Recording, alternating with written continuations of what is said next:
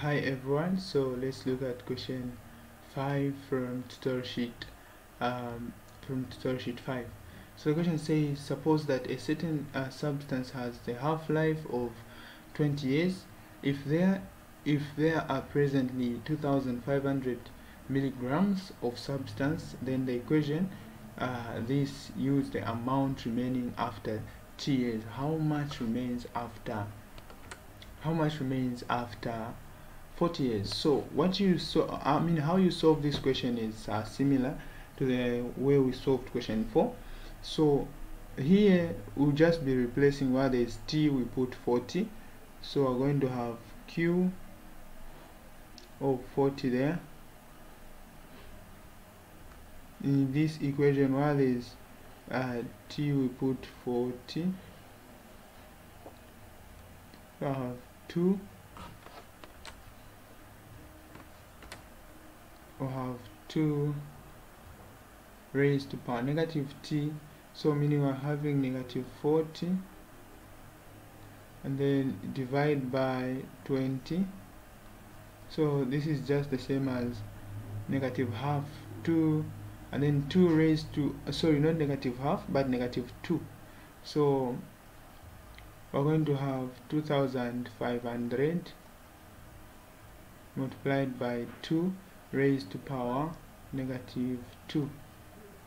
So this is just the same as 2500 and then divide by 4, something like this. So we're going to have 4 into 25, we have is it 6, and then 4 into 10, we're remaining with 1 this side. 4 into 10, we have 2, and then 4 and 2 remainder 2. 4 into 20, we have 5.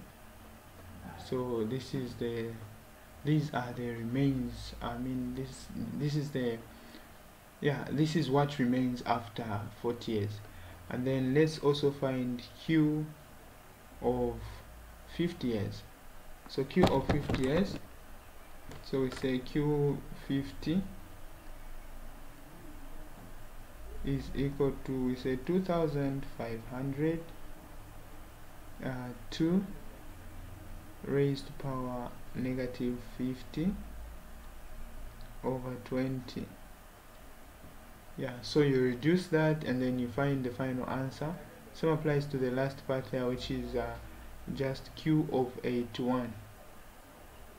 So q of 81 is equal to 2500,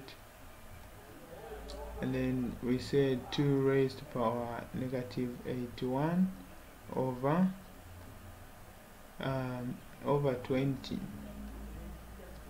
Then you simplify that, you are done. Alright, so thank you very much for watching today's tutorial.